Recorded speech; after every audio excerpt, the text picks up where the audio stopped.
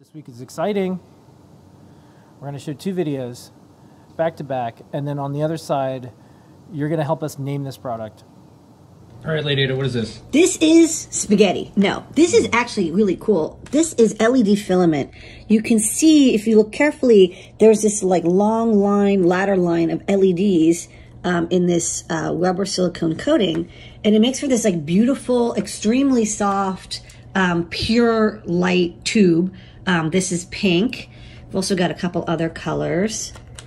Like this one is green, like a neon green. The only thing is it's always not always clear which side is positive and which side is negative. So 50-50 chance I get it right.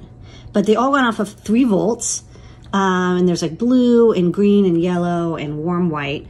And they have this kind of look of like perfect EL wire and extremely flexible and soft. And they're not too expensive either, only a couple bucks. So I'm testing out these samples to get them into the Adafruit shop, and they look good so far.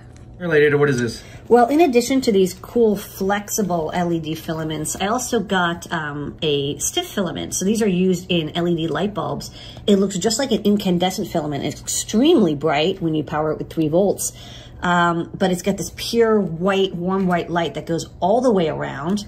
I think this could be cool for like DIY light bulbs or wearables. It also, has this look of pure white light that could be cool for cosplay. It's very skinny, and all you need is 3.3 volts to light it up. So I thought we'd stock some of these, and people can make interesting illuminated costumes and props, wearables, displays, etc.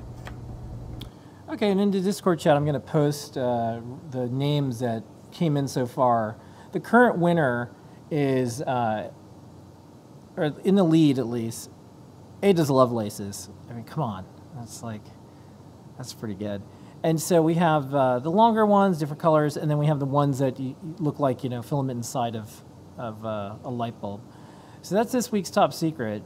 You can't ask about it, but you can potentially name it. Yes. So